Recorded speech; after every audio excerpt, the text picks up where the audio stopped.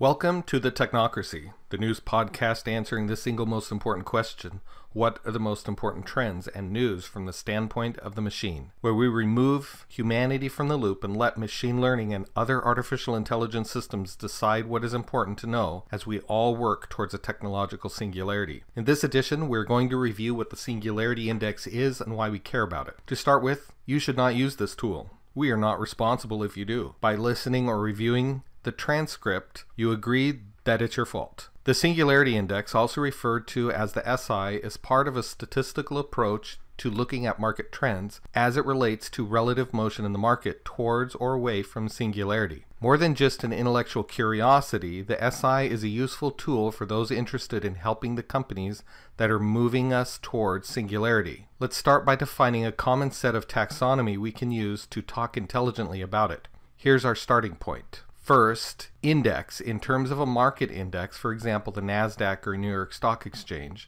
is a statistical measure of change in an economy of a given securities market. In the case of financial markets, an index is an imaginary portfolio of securities representing a particular market or portion of it. Each index has its own calculation method and is usually expressed in terms of change from base value or fiat amount, such as the US dollar for the NASDAQ.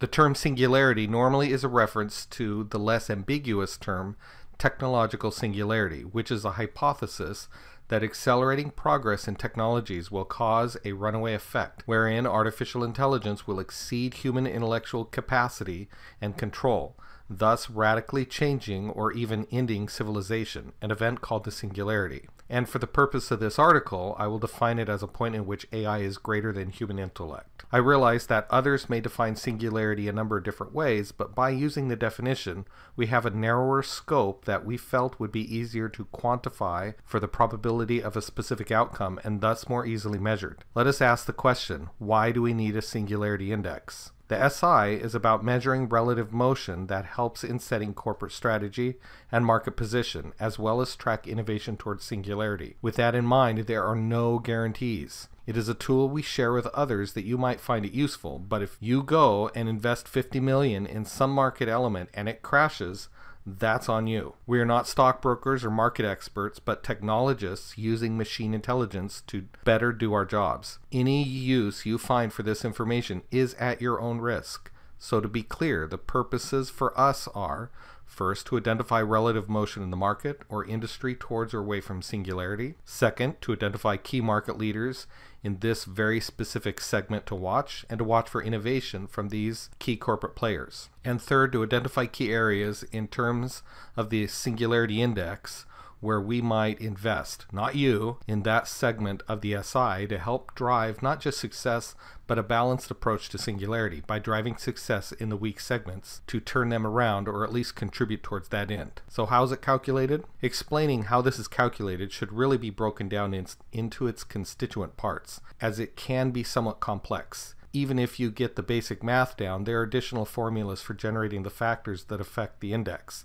If you don't like math, it's a good plan to skip these details, which you can find online. In terms of execution, we have a list of stock prices where we recursively weight them based on a predefined set of weights to develop a composite score or value that can be expressed in dollars, where weights deal with things like market cap, so that we are comparing apples to apples metaphorically, as well as weighting for importance. For example, in a segment where there is only one supplier for a critical component that all the companies developing AI have to work with, then this particular stock value is going to affect the market much more than, say, if there are 5 sources, making the stability of that company or firm much more important. So to touch on the math another way, we first get a list of stock prices based on a certain logical map that determines the kinds of sectors that affect singularity. This could be anything from quantum processors or rare earth minerals to companies actually doing research in AI or building critical AI infrastructure. Then, based on a number of factors, we also get a list of composite weights for each stock price. These are then recursively multiplied,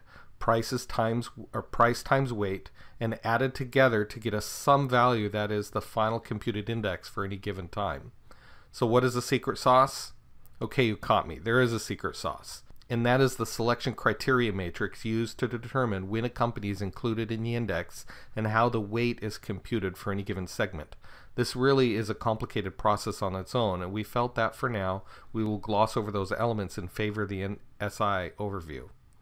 At a high level, we are basically breaking down the technology groups needed to achieve AI in terms of market segments, from companies funding research into the human mind to ones focused on artificial intelligence or related technologies. For example, Google is on the index.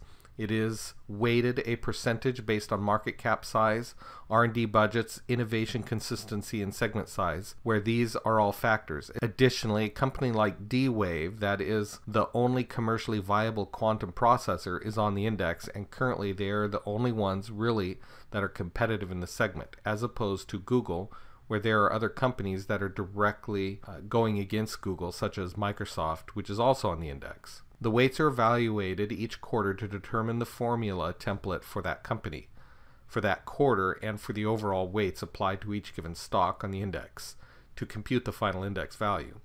It is this index value over time that then is useful in addressing relative movement, looking for the relative spike that would precede a theoretical singularity, which would show on the SI before it would spike theoretically, for instance, an index like the NASDAQ. Besides this, the main uses for us then is trend analysis, understanding where we can drive balance across key segments to help use the market to foster motion towards singularity. With that, feel free to send us questions. We reserve the right to ignore the ones we don't think are important, and a special thanks to our sponsors. Looking forward to seeing you on the next episode of the Technocracy.